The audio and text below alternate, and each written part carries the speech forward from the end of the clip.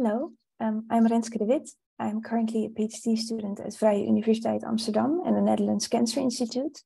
But today I'm going to talk to you about the work I did for my master thesis project last year, which I did under supervision of Michael Crusoe. Let me start with giving you a brief introduction of the very broad problem. I'm coming from the life sciences, and in the life sciences and in other domains, we encounter a very big increase in both the size and complexity of data. And to analyze and process all this data, we require very complex computational processes. And these can involve both many tools, using input data from various sources, and to optimize execution, this is often done by distributed systems. And these three components make it very crucial to preserve the provenance of the results. And basically the provenance are all the steps that led to a particular output. And this is very important if we want to reproduce the computational analysis at a later stage. And this is not very straightforward. This is illustrated by the fact that across various scientific disciplines, the majority of published computational analyses is not reproducible. Well, part of this problem is already addressed by specifying computational processes as workflows, for example, in common workflow language. And a good and high quality workflow description will already contain a lot of the provenance of the analysis. But what I'm going to talk about today is a format for the sharing of workflow executions. And this format should be machine accessible. It should be a data structure that is easy to distribute to others. And what also should be quite straightforward is to analyze the provenance that's inside, preferably automated, and also re-execute the workflow as the start of new research building on top of the analysis. One example of such a machine-accessible format is CWLProv, and this is a serialization of the research object model. And in CWLProv, a research object bundle contains the workflow description in CWL, input and output data for each workflow step, and also a record of the execution. And this follows the Prov data model, which is a standard for the representation of provenance of almost any process in RDF format. There's also a tool called CWLProv Pi, and this can be used to re-execute the entire workflow or individual steps. And it can also extract certain metadata that describe the research object. And this is already very nice, in my opinion. But one question that was not addressed until recently is the question whether or not the provenance that is stored in CWLProv research objects is actually sufficient to answer relevant questions that arise when using real-life workflows. And if we want to answer this question, we need to define a standard for provenance. And this is not straightforward for a number of reasons. Firstly, this standard should both, on the one hand, be detailed enough to address highly domain-specific requirements for provenance, but on the other hand, it should also be generalizable across domains. Otherwise, it's not a common standard. Secondly, even if we have this set of metadata defined, there also needs to be agreement about how to represent this metadata in a structured format. And this is also related to my last point, which is that we should not reinvent the wheel, and ideally it should be reusing existing standards that are already widely adopted and specify how to best represent provenance and promote reproducibility. The way we addressed it in this project is by examining one example workflow in detail. And but to do this, we used an approach that can, in principle, be applied to any workflow in any domain. And this approach consisted of 3 steps. Firstly, I implemented a workflow as an example for the field of bioinformatics in CWL, and we identified the components of this analysis that were relevant for reproducibility. What we did next is we used this set of metadata to analyze the current CWLProv community standards.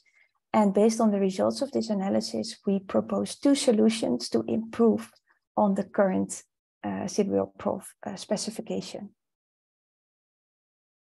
And I first want to explain the example workflow that I used. So this is a workflow for epitope prediction. That sounds really specific, and it is. But basically, this workflow computes both the input features and the input labels for training of a deep learning model. So even though this is a very niche like biological problem, there will be many workflows that sort of follow a similar structure. And to compute these input features and labels, data from several sources is used, either from databases or standalone data sets. And for this workflow, we identified 5 use cases at different stages of the life cycle. So that could be very early during workflow development, or very late in a stage where the trained model is made available as a web service, where other people can like generate predictions for their own data, and the research object is basically the standard output of that tool. Once we defined these 5 use cases, we made a list of questions associated with each of them. So for example, for the first use case, we could ask if removing a certain feature had a very big influence on performance of the model. And what we did next is we summarized this into a taxonomy of provenance, as I call it. And this consists of 6 components. So I'm very briefly going to explain each of them. Scientific context refers to all the choices that were made during the research. So that could be the overall aim of the research, but also the reason why a particular step was included or excluded. Data and software refer to both the input and output data, as well as the tools that are orchestrated by the workflow. The workflow itself refers to the CWL description of the process. Then we have computational environment, which is the system that executed the workflow. And then we have some other details about the execution, such as the workflow engine or the timestamps of the execution. As I said before, we then use this taxonomy to analyze CWLProv, and it's quite a complicated table, so I'm going to break it down in short steps. So for each taxonomy component, we basically distinguish 3 levels of representation. So the highest level would be RDF representation in the provenance graph, because it's easily queryable. But a second level is if the representation is still structured, but it's still in a CWL specific document, for example, the packed workflow. And the last and least favorable option would be if it is represented in a document that is not structured, for example, the execution log. And we also indicate for each component if it's fully represented, which is the black square, or partially represented, it's the white square. And we also indicate if the presence of a component is highly dependent on manual annotations by the workflow author, which would be indicated in parentheses. And this is the full analysis. And basically from this, we made 3 main observations. One is that the computational environment is severely underrepresented in the provenance. Secondly, the RDF description of the execution is incomplete because a lot of annotations that are present in the workflow are not propagated to RDF. And as a solution for this, we propose an extension to the RDF graph, but I'm not going to explain this in detail today, but you can read it in my thesis if you're interested.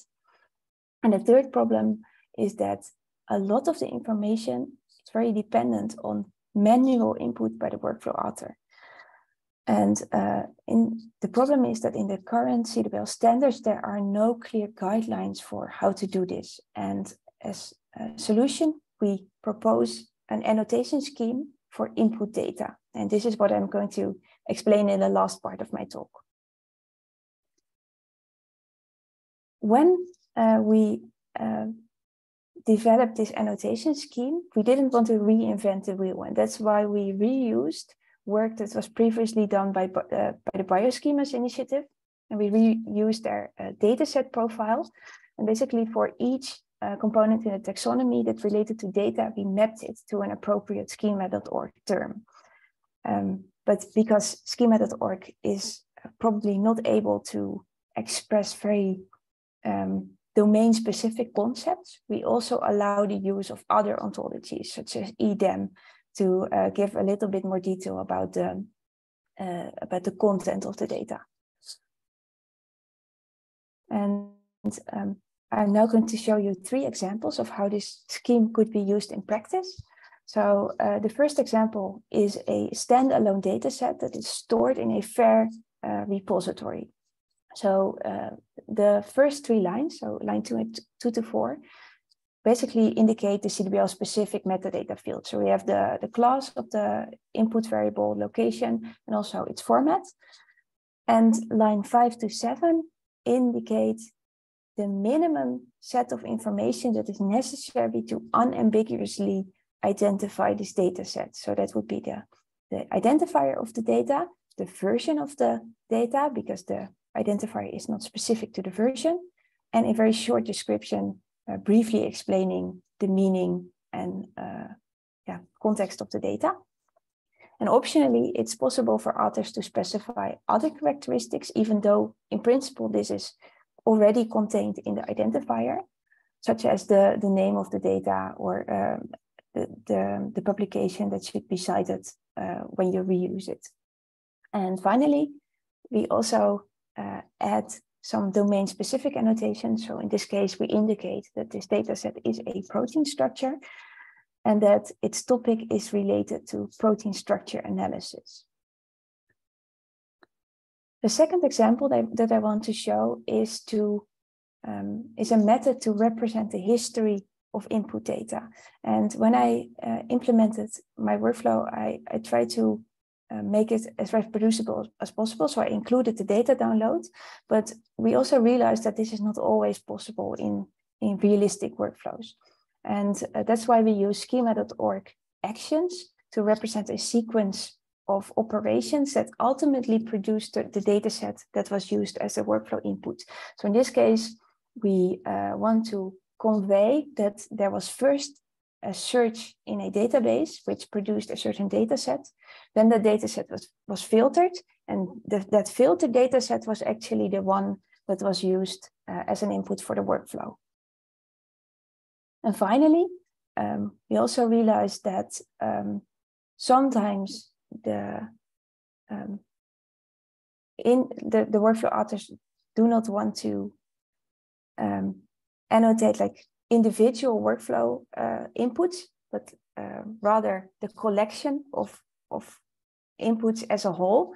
And we also give a way to do this. So in this case, this indicates that this is a workflow execution without a certain input feature, and that this was done to test its effect on the performance of the model. And this brings me to my last slide. So in conclusion, in this work, we defined a relevant set of metadata based on one example workflow. And even though it's specific for one workflow, in my opinion, it's already applicable to many other workflows. But what also can be done is to apply the same methodology on other workflows in other disciplines. What we did next was we analyzed CWLProv using this taxonomy to see how the metadata was represented. And based on the results of the analysis, we proposed 2 improvements to CWLProv. One is detailed guidelines for annotation of input data, and also an extension to the RDF provenance graph. So its provenance is richer than it was before.